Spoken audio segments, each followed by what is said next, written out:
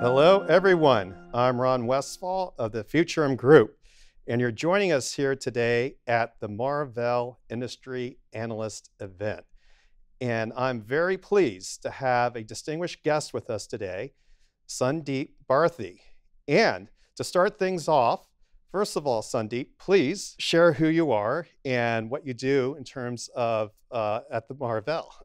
Yeah, thank you, Ron. It's great to be here and to share with you about what exciting things we are doing at Marvell. I'm the Chief Development Officer here at Marvell. I joined Marvell in February of 2019, so it's going to be soon 5 years. And I lead the development and central engineering activities. And what that really means is really developing all the foundational technologies that our business units and the products use. And that's very pivotal for all the target end markets that we address. Excellent. Thank you, Sandeep, for that intro. And so, hey, let's dive right in. The hot topic of the year is AI and the impact that it's having on the semiconductor industry as well as portfolio development. And from your perspective, what is it about AI that's driving portfolio innovation? What's making all of the difference here in our ecosystem? Yeah, excellent question. I think AI really, a lot of people talk about training, inference, these large language models, and many of the technical jargon that we have known since ChatGPT came online. Right. But really, the technology depends upon all the compute infrastructure. Yes. And when we say the compute infrastructure, people focus more on the compute, but there's also the data that gets generated, and the data has to move from one place to the other, whether it is within the chip or between chip to chip or even off chip and board. And that's the data movement challenge. And the more the data gets generated, the more the data moves. And AI is all about bringing data from one place to other securely, computing it and storing it, and which is our mission statement, right? So no matter whether it's AI today, yesterday, or in the future, these challenges will still remain, and that's what we are intent on solving. Yes, it's very exciting times. And I think one thing that people are very interested in hearing about is, for example, AI's impact on Moore's Law. And first of all, can you explain what is Moore's Law? And from your view, what is going to be different about Moore's Law as AI unfolds? Yeah, great question. I think Moore's Law, as you know, is not a physical law. It was an observation by Dr. Gordon Moore in the 60s when he published, and he saw the trend that computing power doubles at the rate of 18 months to 2 years, and over the period of the last 4 or 5 decades, that has been sort of right. And now, as we move to the limits of semiconductor scaling, which means every process geometry by classical scaling meant that if you were, say, let's go back to 28 nanometer, going to 20 or 16 nanometer, you could pack in 2 times the number of transistors in a given square millimeter or a die. But as we have gone to 5 nanometer, 3 nanometer, and 2 nanometer in advanced CMOS, it's slowing down. It's still there. People go to advanced technologies for 3 reasons. One is to pack more transistors in a given piece of silicon. Right. The other one is higher performance for the silicon that you pack in. And the third is energy efficiency or the lower power. Those are the 3 reasons. But because the limits of physics are almost being reached, there are newer innovations for transistors. So we had planar transistors that went to FinFET. Now there are what they call the gate-all-around transistors or nanosheets. Then it will soon be some other material. But you also have to integrate a number of these silicon chips into 3D stacking to advance the scaling in a way, or to keep the Moore's Law alive, as well as packaging strategies of 2.5D, 3D stacking with chip on wafer on substrate activities, or those are aspects. That is what AI also is, bringing it up to how much more can we pack and how much more can we get in and out of the package. Yes, no, I agree. I think packaging is going to be a huge differentiator for how silicon is selected. And I think that is an excellent historical overview of Moore's Law and what is going on today. Forward looking more, what is Marvell doing to, first of all, take advantage of these capabilities, and also specifically in relation to IP networking capabilities? Yeah, a very good point to segue into is, I want to move from what we talk about compute in AI to really the data movement, right? Yeah. So advanced technologies allow us to actually give the power efficiency, low energy for data movement. But what is also happening is the analog mixed signal characteristics, or the scaling, for example, the caches of the SRAM, or the SerDes, or the serializer, deserializer architectures, they're not scaling as effectively as digital circuits. So what we need to do is really increase the bandwidth through different signaling mechanisms. One way I will, just to explain, is if you have a 10-lane highway, you can only send so many cars at a time with so many passengers. But one way to double the number of passengers is, for example, go from two-seater passenger car to an SUV which seats 6, or a double-decker bus which would probably seat 50 passengers. Likewise, we figure out how to send the bits and bytes by using the technology to cram in more transistors, but also evolve innovations in signaling transitions so we can send more bits, or a gigabits per second. That's another metric that we use in order to widen the bandwidth capability with also the highest energy efficiency or low power. And that is done by a lot of innovations in analog mixed signal circuitry, as well as you need different algorithms for error correction, because when they go a certain distance, just like they lose the fidelity, and we need to build in through DSP algorithms. And that's what is very evident with our optical DSPs and coherent DSPs, which are various different signaling, which is PAM4 in optical, and QPSK and QAM signaling in our coherent. So that's how we take advantage of not only the advances in semiconductors, but also innovations in signaling techniques, innovations in our analog mixed signal portfolio. Yeah, I can understand that. And I think that does lay the foundation for drilling down more on a specific aspect of the portfolio that I see increasingly becoming important, and that is the connectivity IP capabilities.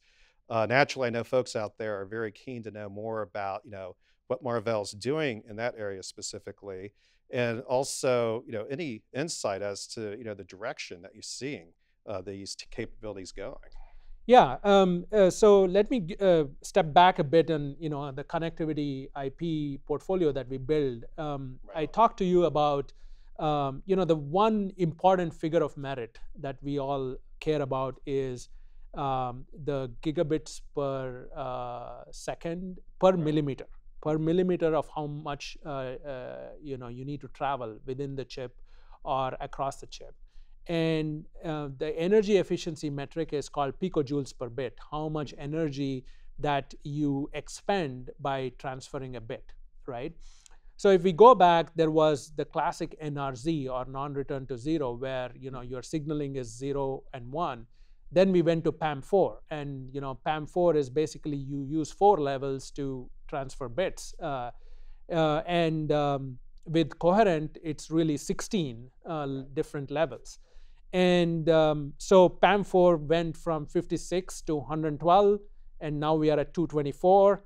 And what is very critical in all these is how effectively your modulation schemes are used in really the the signaling baud rate or the bandwidth, and how much correction that we can overlay on top of the signal loss that is there when you traverse across chips. Innovations are happening on a regular basis. So we were the PAM4 signaling with our Inphi acquisition with 112 gig. Then we are now at 224 gig. We recently announced the very first 1.6 tera optical DSP called Nova. And on the coherent side, we introduced Orion, which is our first 800 gig coherent DSP. And all this is proof in what we are able to do. And it's not showing any signs of slowdown, because the need for AI means more compute, more bandwidth, and innovations will continue. I'm confident that we are approaching this in a manner, first principles, and crazy enough to try it. Oh, sure. No, I think it's just that. We're seeing the innovation engine moving forward. It's built in. And so that makes for a great foundation for more innovation. And so, yeah, this could be an opportunity to drill down on some of the applications that are benefiting from this. That includes, for example, data center interconnectivity. And what else are you seeing in terms of the application side that's really benefiting from these breakthroughs? Yeah, let me draw your attention to what you're holding in your hand. And product placement, perfect. Yes, this what you're seeing is really our very first 51 tera switch, and you can look at that size of the package. The die has 512 lanes of 112 gig SerDes, which is packed all in that piece of silicon. And we were talking about this earlier in our conversation, that packaging and thermal and power management is such an important, vital piece. Yes. It's not always the bits and bytes. It's not always, we'll go from 7 nanometer to 5 nanometer to whatever is the next process technology of choice. It is really a holistic design process of chip package interaction, package thermal interaction, thermal and power management, and how all this is brought together in innovative substrates and connectors and what we call thermal interface materials to manage the thermal performance between where the die is and the organic package is. So all this is really, there is innovations on just every vector that makes that that die and that entire package. So with these hyperscalers and data centers, the challenges are, you have a pizza box or you have a module, optical module, everything has a power envelope. And you don't have a product, or we don't have a product, if we don't meet those specifications. And that's where the innovations are, just not on the connectivity or IP portfolio, just not process technology, it's just the entire platform. So that becomes very imperative as we are addressing products for the hyperscalers. Yeah, I'm certainly impressed by this packaging. You can grip it in the palm of your hand. And so what's not to like? And I think that definitely sets us up, Sandeep, for the next topic that people are very interested in. And that is what Marvell is investing in. Can you provide us some, not only portfolio development direction, but also, a teaser on what's going to happen in terms of, for example, marketing initiatives in that area? Yeah, so I think the investment is in several different areas. For example, standards are becoming an important piece. So you can't go at it alone. So we are in several consortiums. That takes investment. That needs to know where the puck is headed. That's one area of investment. The other area is, for example, what are the, from a foundry technology perspective, what other things are out there? For TSMC and the rest of the foundries are looking at various ways to get power, meaning there's talk about backside power, right? And how does it help the integrity of, so we are looking at these advanced things that are 3-5 years out. Now, we have heard of 224. the next frontier is 448, right? And what does 448 mean in terms of signaling standards, Right. modulation schemes? And then it's also EDA tools. For example, what AI techniques we should use in order for our chips to be better, faster, cheaper, lower power. So what worked yesterday, it's the famous Einstein score, or maybe attributed to Einstein, is you can't solve tomorrow's problems with yesterday's solutions. So we have to be continuous in how do we build the chips? Are we doing it right? Do we need to build models such that we help our design team, a very capable design team, to take AI algorithms into account, such that there is less bugs, because a bug is very expensive when found after the fact, right? And if you're not first to market, you basically lost the plot. So AI will change how we are going to build the chips too. So there is investment in terms of what techniques that we need to use in our development process. So again, there is different vectors of investment in advanced technologies to build silicon, software. How do we integrate all these things together and work with the ecosystem partners? Because we're not going at it alone. We have a hybrid strategy. We will develop stuff that we are good at, but we are also depending upon the ecosystem to get other aspects that our hyperscalers and our customers need. Yeah, I agree wholeheartedly. In fact, that was my next question, that you addressed it superbly, and that is, what about the partnerships? Earlier today, we talked about NVIDIA, ARM, and F5 came up. In terms of partnerships, what do you see Marvell doing in terms of strengthening that aspect of the Marvell proposition? Yeah, so in our Analyst Day, you heard from many of my colleagues talk about our flexible business model for Right. building customized silicon, right?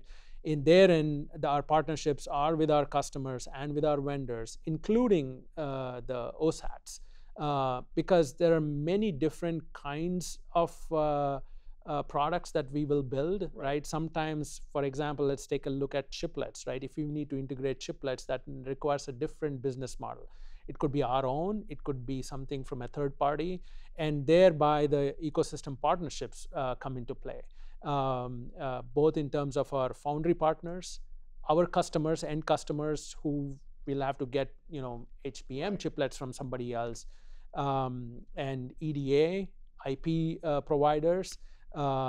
Sometimes the ecosystem will mean that we may have to do modeling a little bit differently. So that's how we are proceeding. We take each engagement as an engagement that is very customized. I see that as part of the strategic vision, and basically bringing it together in terms of Marvell's process capabilities, IP connectivity, and naturally packaging proposition.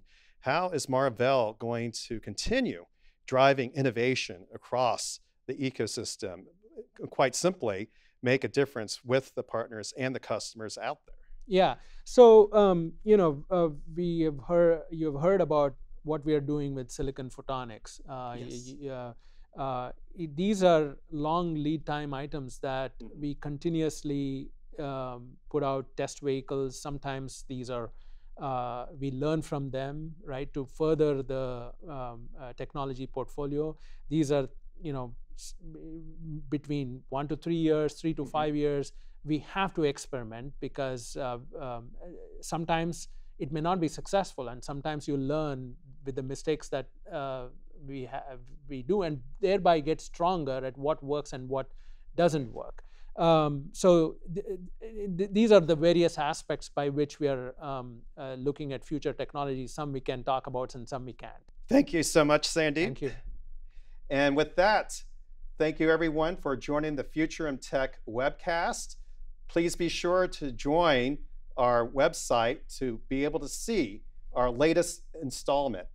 And with that, have a good semiconductor day, everyone.